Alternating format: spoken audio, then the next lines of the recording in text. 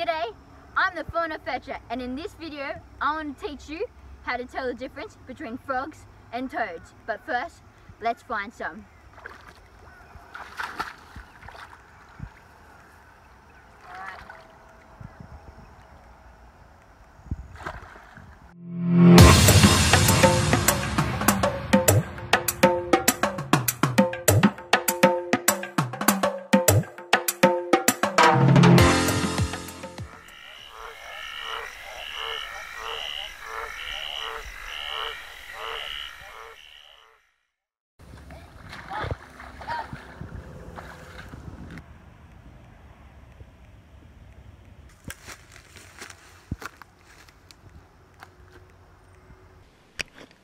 Oh, gotcha!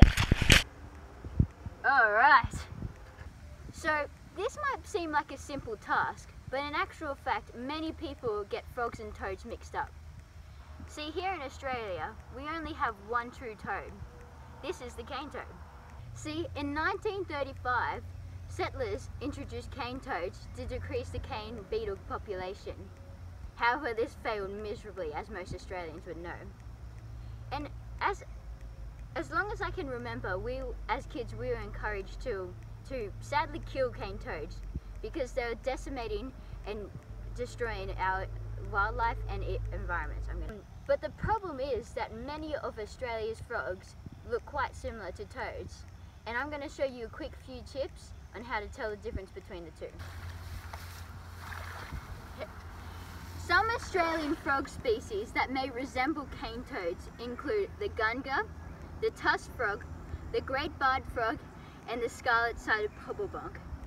And some of these species are actually endangered, so it is really important to be able to tell the difference between toads and these frogs.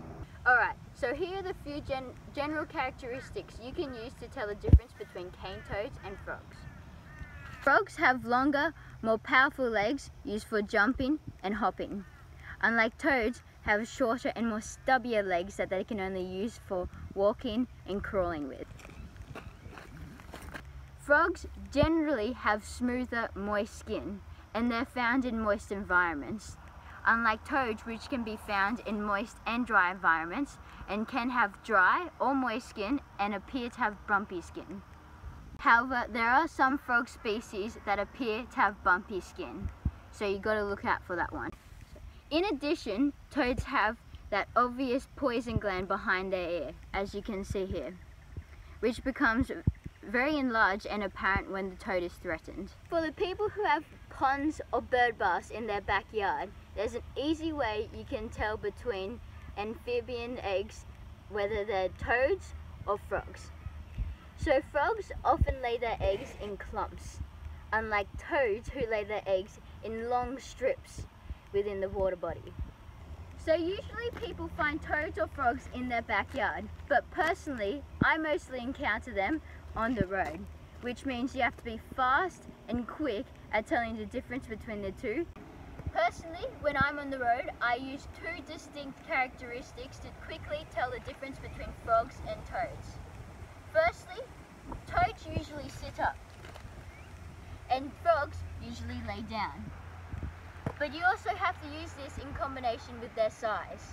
See, frogs on the road are usually small and are hopping really high, unlike toads, who are larger animals and hop/walk. So I hope you enjoyed my video and learned a few things as well. I'm the Fauna Fetcher and I'm flying out. Oi! What about me?